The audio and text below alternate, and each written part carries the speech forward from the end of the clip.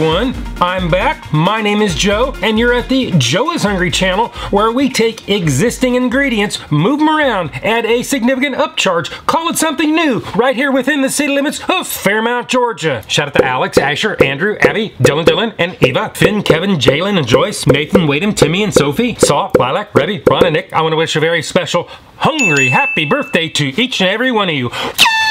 When I put out my food poll this week, I was thinking y'all were gonna send me off for a juicy burger or maybe some barbecue. However, the people have spoken and they have different ideas because you're remanding me to the drive-thru at KFC to check out their so-called new menu item, the smashed potato bowl, and in my case, with nuggets. Each bowl is made with seasoned fries, warm mashed potatoes, bacon crumbles, a 3-cheese blend, KFC special cheese sauce, whatever that is, and 5 crispy chicken nuggets. Each one of these orders with nuggets will drop 760 calories right in the middle of your daily diet. Unfortunately, KFC couldn't be bothered to post any other nutritional information or serving weights on their website. I messaged customer no service asking them for the nutritional information, and they said, oh, we only take customer complaints. So then I told them I was complaining they didn't have any nutritional information on their website. So then they agreed to make out a trouble ticket. I waited a few hours. I got a message back linking me to the same useless information. I then called the corporate office up in Corbin, Kentucky, and was told that the web guys work at their own pace and there's really nothing else that could be done.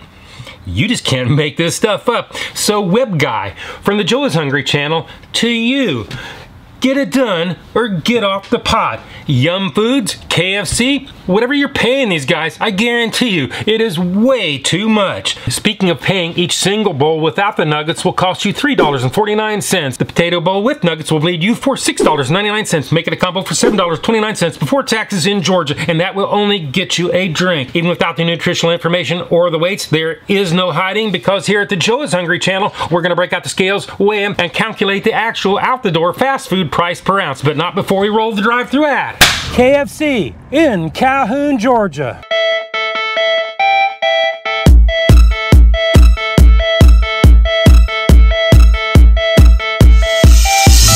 Welcome back to KFC. Would you like to try a $20 tasty KFC meal or a smashed potato bowl? Order when you're ready.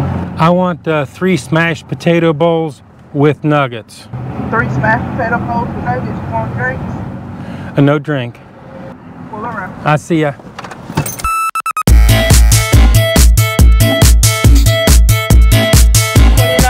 How are you today? I'm doing very well. How are you? Oh, doing pretty good. Have you had this yet? No, ma'am. Oh, it's good. We're gonna see.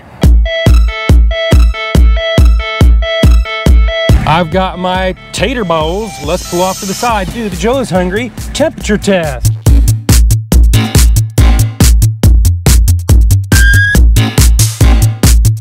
Mashed potato bowl number 1 comes in at 179.6 degrees Fahrenheit. Mashed potato bowl number 2 comes in at 179.2 degrees Fahrenheit. Mashed potato bowl number 3 comes in at 171.7 degrees Fahrenheit. KFC, Calhoun, Georgia. Now you're showing me the kind of temperatures that I like to see. So today you passed with flying colors. The Joe is Hungry temperature test. So now it's time to peel back the layers, take a closer look, fire up the scales, get ready for a major slashing event, head back to the studios and do the Joe is Hungry weight test. And in this channel, we take off for the packaging. But before I go any further, I would like to say, Will Neff, Emiru, I appreciate you bringing me into your stream. I had a good time and I am forever in your debt. With that being said, now it's time to set the chair on the scales.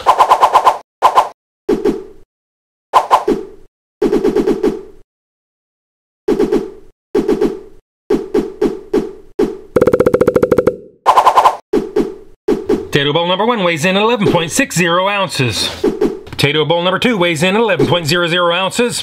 Potato bowl number 3 weighs in at 11.45 ounces or 324 grams. Well, all the weights are pretty close. KFC, Calhoun, you did pretty good, because today you passed the Joe is Hungry consistency weight test. Now we kind of got screwed on the nutritional information and the serving weights, so there's really nothing else I can do except add them all up, average them out, do the math, and you come up with a middle of the road, not unreasonable, 62 cents an ounce. So now it's time to do the one and only, the Joe is Hungry big reveal.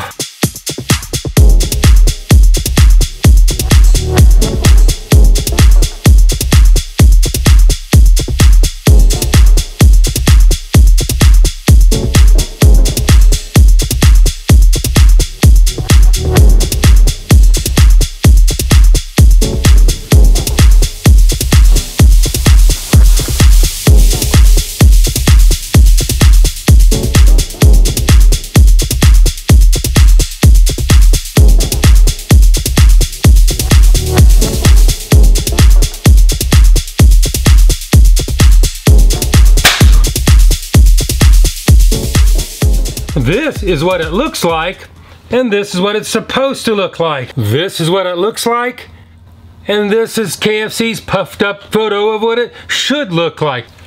We've seen what it looks like, we saw how much it was, and it's actually really not that bad of a price.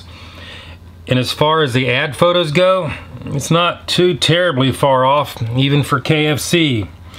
But that only leaves one more test, and that would be the one and only, the Joe is Hungry bite test. So it is bite test engaged.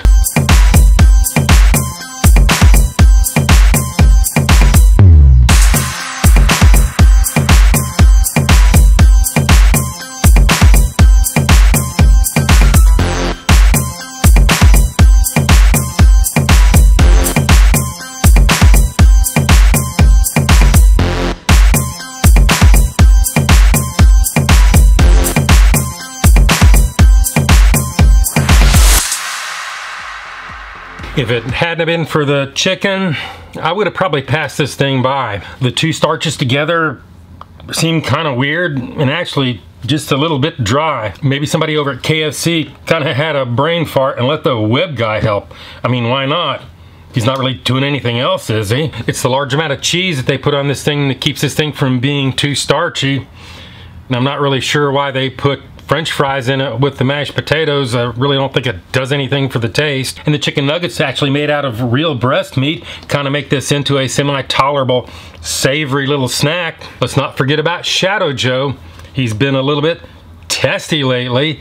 So let's go ahead and do the Joe is Hungry Sneak-a-Doodle Bite with spork in hand. Sneak-a-Doodle Bite number 1. Sneak-a-Doodle Bite Sneak-a-Doodle Bite number 2. Sneak-a-Doodle Bite number 3.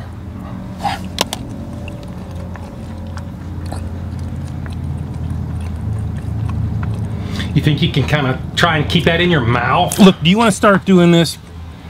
I'm just about up to here. Disgusting. Pig boy. Start again.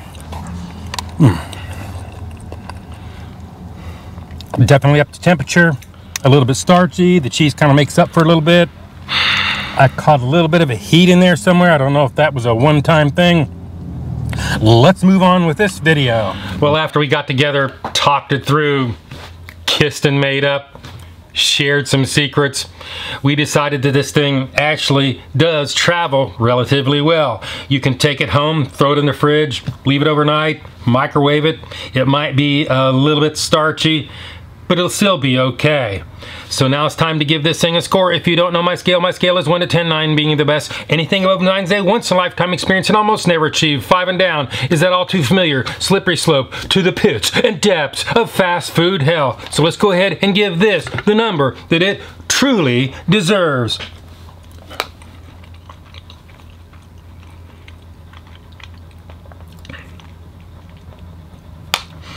KFC.